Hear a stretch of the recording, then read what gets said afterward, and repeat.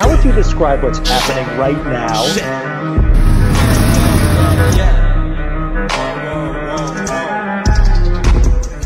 So what I'm thinking about doing is a series on how to evaluate or underwrite real estate deals. I think this is the single greatest skill you can have in the current real estate market. There's a lot of dry powder and cash getting ready to jump into the market, and you have to know how to calculate and evaluate investments, especially if you're an agent, because many of the cash buyers are going to be investors. You got to speak their language. You got to know how to show them great returns. And if you're a brand new agent, don't let social media fool you. Most real estate agents are hurting right now and are struggling. 37% of real estate agents in the US couldn't afford to pay their office rent in October. So it's no joke. And it's such a turnaround from a year or two ago because we had a big COVID boom where all that demand meant every agent and their mother could make a few bucks in real estate. Then comes the stimmy checks, and we print an ungodly amount of money. Inflation inevitably follows. Fed tries to correct, overcorrects, rate hikes because of Fed's actions. Now housing affordability has fallen to its lowest level in 10 years. I was looking at some of the articles before I turned this on. A lot of cities in the South hit pretty hard, but nationwide, I think all the markets where you had the biggest increases over COVID are now seeing, knock off those prices, and it's like back to pre-pandemic levels. This article says in September 2022, a median income household would have had to spend a little over 46% of its income to afford a median price home. That's a 14% spike from September 2021. So this is happening all over the country. I don't think it's going to be like a crash or anything like that. I think we're just going to bounce off of some of those highs, especially in those cities where accelerated super fast. We got home values went like this, and now affordability is going like that. Values aren't going to crash along with affordability, but they're gonna plateau and taper off. Homes are going to sit in the market a little bit longer, but it's by no means the end of the world. But if you're an agent or in the mortgage business, it could be the end of your world if you don't know how to pivot and how to shift your business around. And I got a number of agents who follow me. I get a lot of DMs and messages. I'm making this video, I think, to help you out with your strategy on how to approach this market. And if you're a developer, flipper yourself, I'm going to show you a couple neat things with the spreadsheet that I think everybody's spreadsheet should have when you're crunching these numbers. And to be honest, I don't really mind that this market might take out a few agents, truthfully. I think there are far too many real estate agents. And what's really wild is that you've got a lot of new agents jumping into the market because they think it's easy and looking for a career change, maybe additional source of income. Meanwhile, you've got a lot of seasoned agents who've been in the market, know how tough it is right now, they're getting out of the market. So it's just this machine that keeps feeding itself, partly because it's so easy to get your license. It's a very low barrier to entry. Take a 75-hour course and boom, you got your license.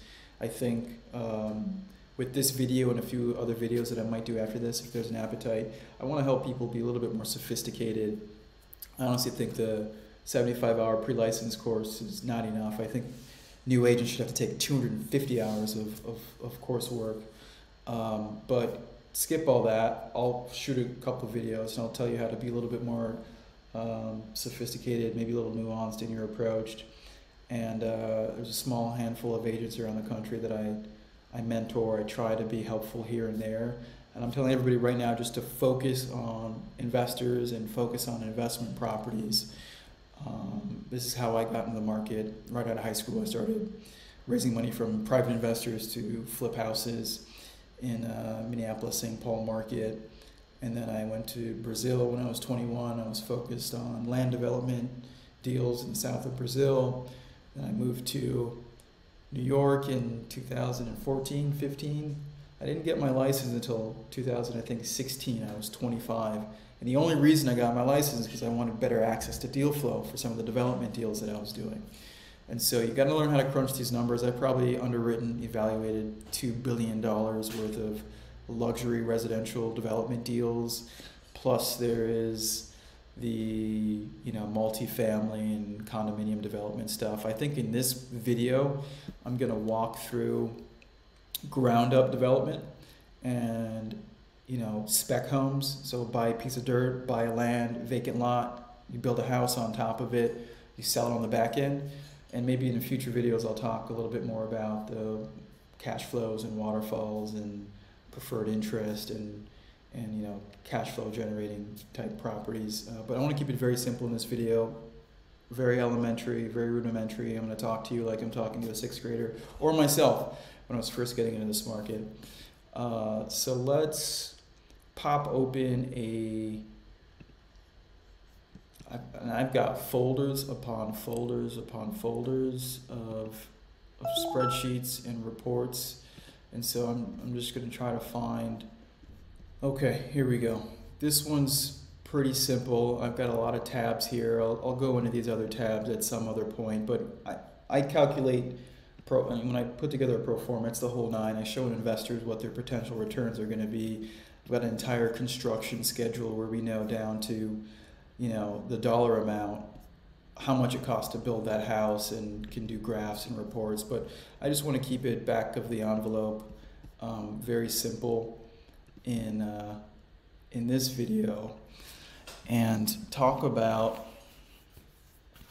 how I lay out my spreadsheet first and foremost. On the left side here, I've got the purchase price, I've got the construction budget, I've got the finance cost. So what's the cost of money? How much, if you're getting a loan, what are the interest payments going to be? Or if you're raising money from an investor, are you paying them 6, 7, 8, 10, 12% on that money over the course of construction? So here's an amortization schedule.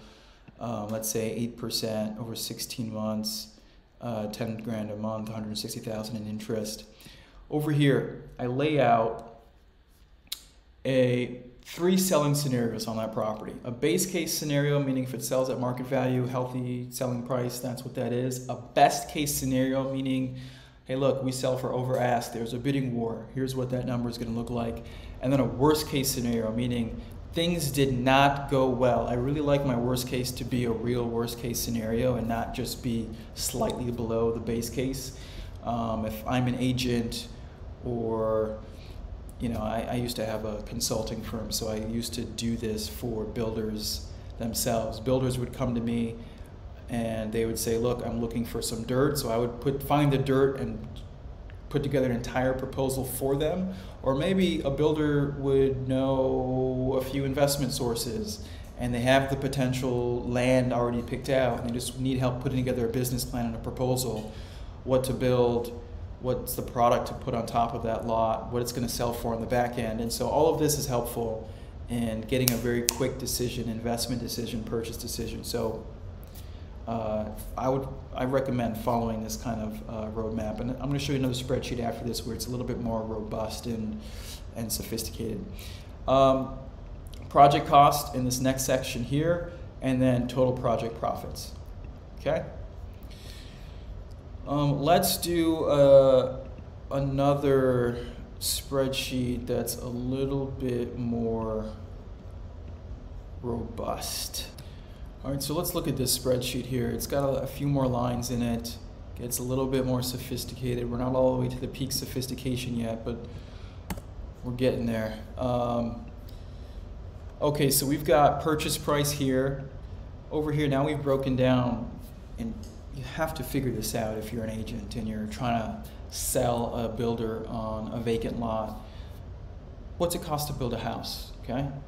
Is it hard cost? Is it 200 bucks a square foot? Is it 300 bucks a square foot? Is it 600 bucks a square foot?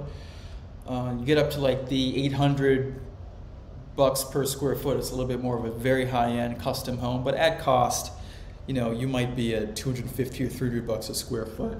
Again, depends on what market and what part of the country that you're in. So you're gonna need to figure that out. Let's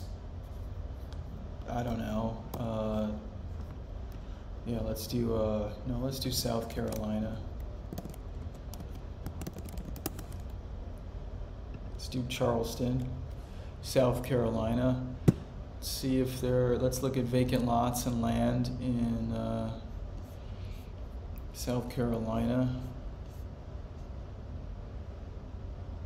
We've got a 3-acre lot for sale, 750,000, It's got a dock on it. It's been on Zillow for 6 days, got 952 views, 64 saves. Let's play around with this. Let's use these numbers in my spreadsheet. So let's plug those numbers in. Purchase price is $750,000.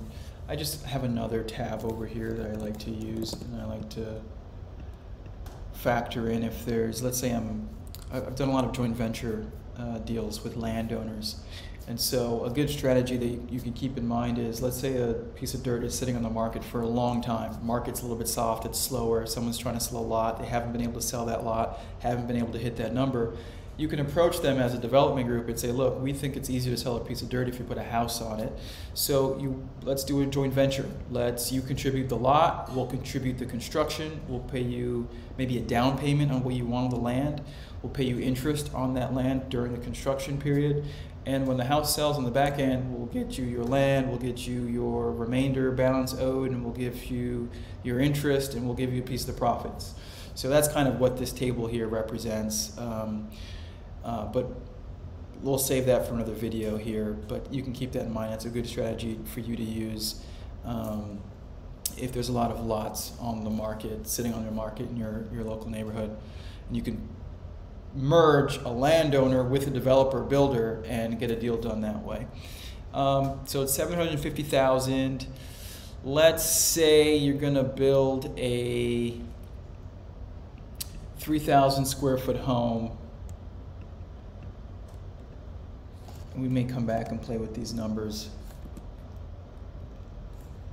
And let's say it's $350 a square foot in good old Charleston.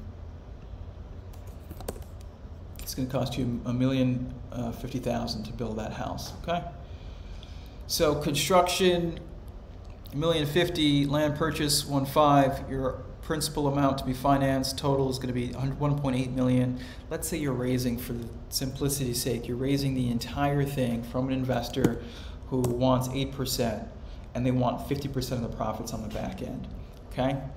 Now let's go back and figure out what homes are going for in the neighborhood in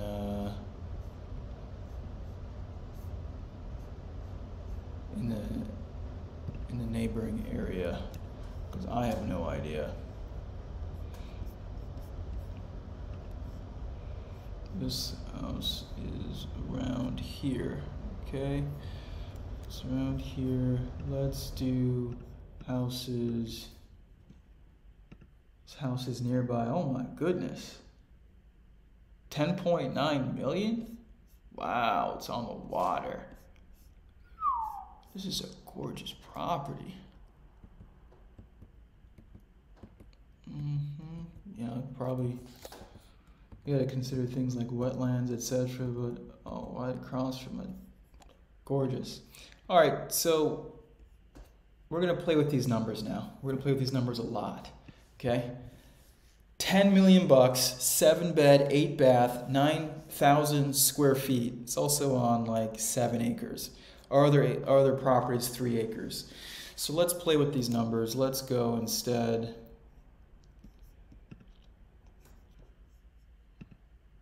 Now that I know what we're competing with, let's say we're gonna build a 6,000 square foot house. So we're gonna double that, 6,000 square feet. We're gonna go over here to our selling scenarios, and we're gonna say, we're gonna attempt to get,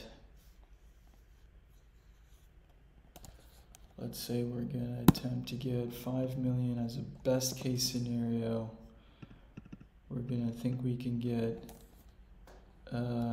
6 million. Let's go 5,995.